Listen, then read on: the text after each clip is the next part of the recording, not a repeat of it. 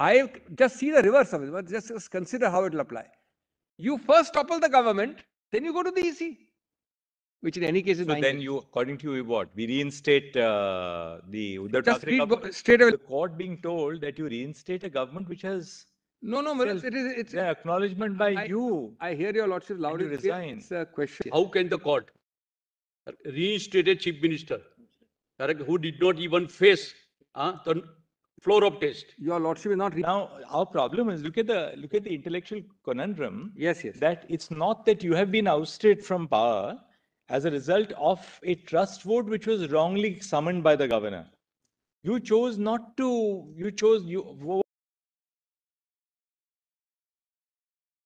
Three-step procedure. I want to ask myself, Malus, in which case will the 10th schedule bite? Let's, Malus, be very blunt.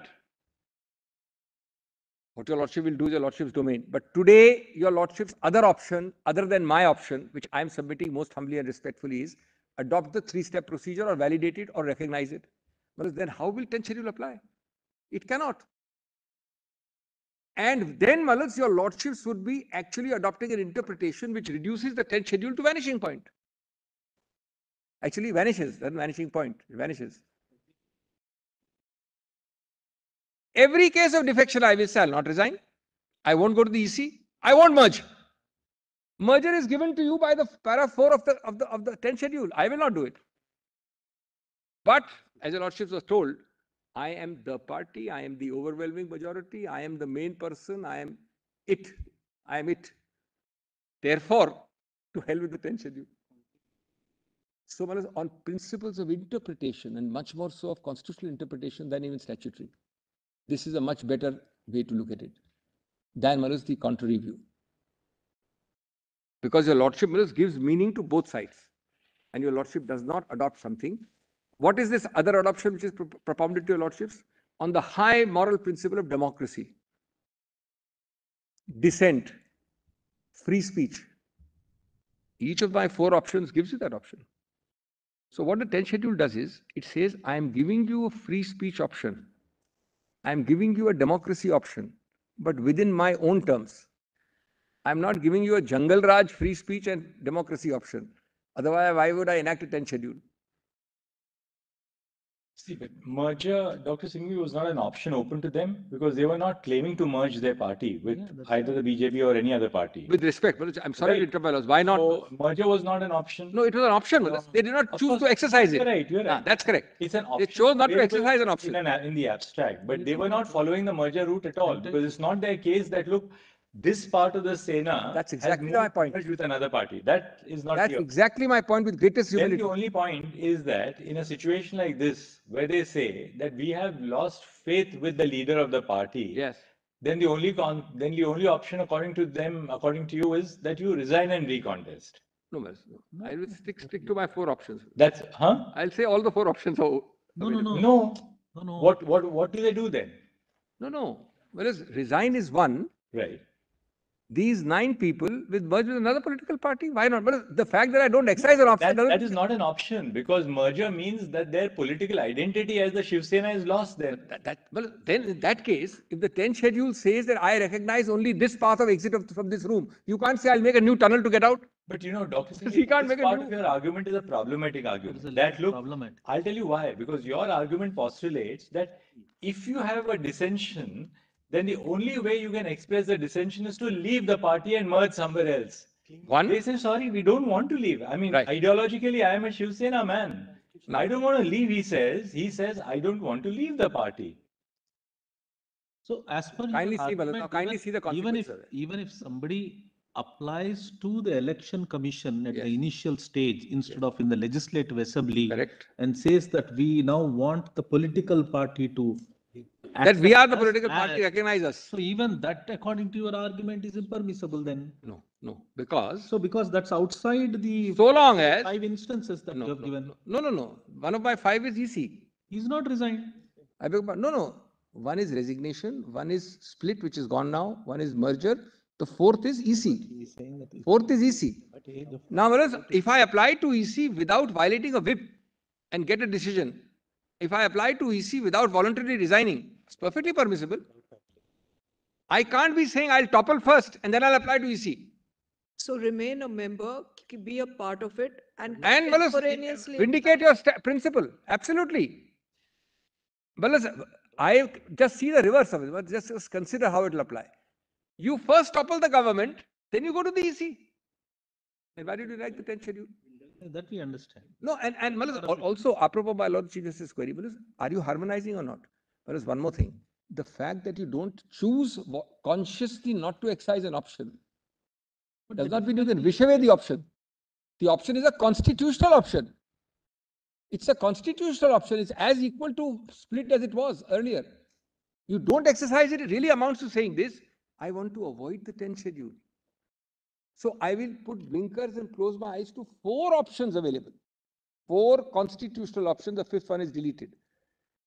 And I will choose a new option, which is only the 3-step procedure.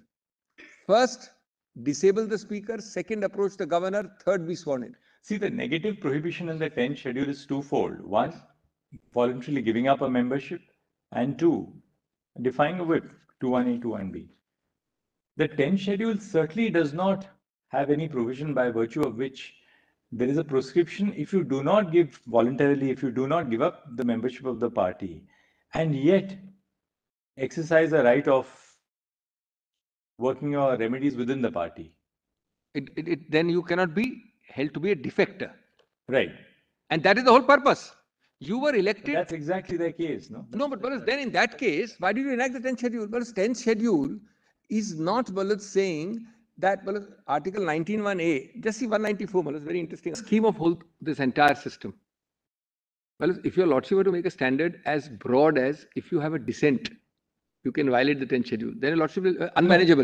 But your argument, Dr. Singhvi, would be, yes, the extreme argument on this side, which possibly you can adopt also, is that any dissension amounts to the voluntary giving up of the membership of a party. No, I'm going to give more.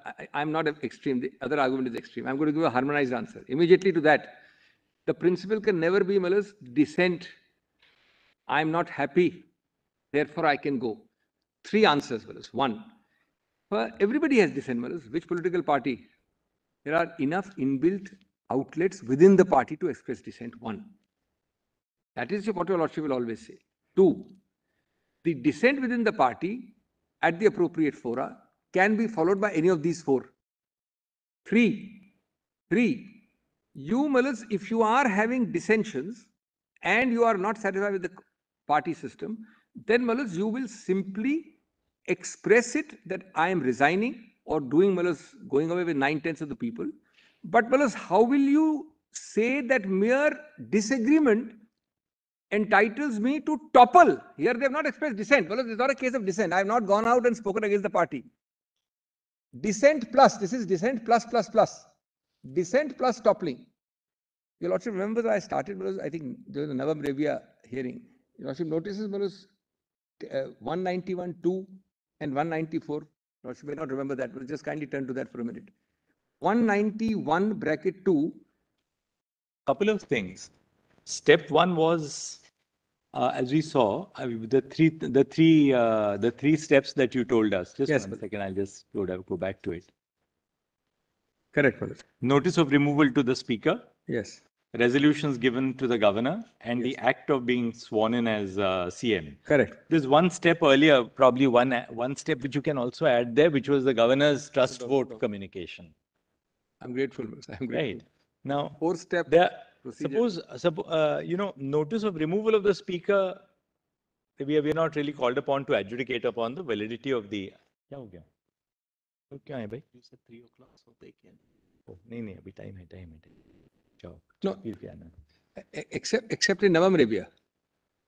Your lordship, if your lordship chooses to refer, would have that issue. Navam Revia, if we choose. In the broad, no, I'm saying it arises. I'm not saying your lordship may have to for this case. I'm saying that's the core issue. No, I'm saying it's an issue. The governor asked for a trust vote. Yes. 2 ways of looking at it. While the governor had material to call for a trust vote, in which case a further issue would arise as to whether he was justified in calling upon Shinde to form the government. Pinpointing, picking out a person and saying. Picking out a person, because Correct. even assuming that the governor had material to call for a trust vote, what is the basis for picking up Shinde? Second, that the governor had no material to ask for a trust vote. That there was no valid material at all That's a on the core basis of those three circumstances. That's a core question. And well, that goes to the heart of the matter. If I may digress for 30 seconds, Mr. Tushar Mehta was right when he quoted the couplet, but perhaps didn't realize that the second sentence applies against him.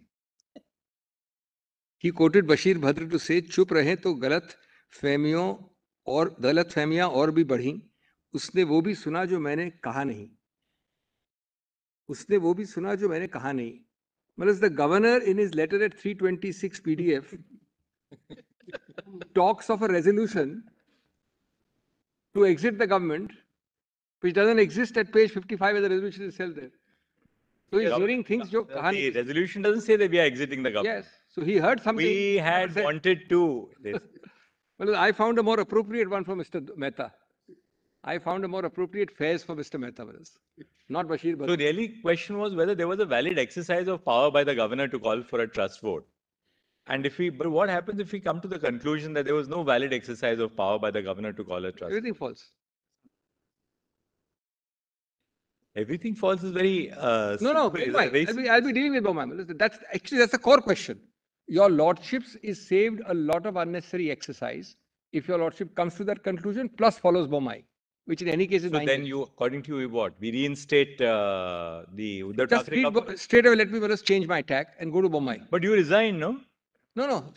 I covered in my note directly. 5 reasons. Justice Shah asked me that one in the beginning. Your lordship asked me that. I'll straight away answer. That is actually red herring. My resignation and not facing the trust vote is irrelevant. Completely. But that's Ms. Dr. No, I'll deal with it. So let me deal with it. So let me deal with that. It's like the court being told that you reinstate a government which has it's an acknowledgement by you. I hear your lordship loud and clear. Resign. It's a question asked earlier, and it is actually a plausible looking thing, but it's actually irrelevant. I'll show that in a minute. No, Mr. Kapsil, how can, just hypothetically, yes. How can the court reinstate a chief minister who did not even face the floor of test? Your lordship is not reinstating anybody. Then what will be the consequences? Your lordship is and should and does, and Bommai says it more graphically, restore status quo ante. That's the meaning of a... But Ms. Dr. Singhvi, it would have been a logical thing to do. That's where we are, it would be a logical thing to do, provided you had lost the trust vote on the floor of the assembly. Lordship may just flag that. Because then clearly you have been ousted from power because of a trust vote which is set aside. Correct. Duty bound to satisfy Lordship, and I believe that. Right. Now our problem is look at the intellectual conundrum. Yes. That it's not that you have been ousted from power as a result of a trust vote which was wrongly summoned by the governor. You chose not to, for whatever reason, you didn't want to face the trust vote. I face that squarely. Allow me, I'll change my sequence and come to this first right now. May I, because straight away your lordship's conscience should be satisfied.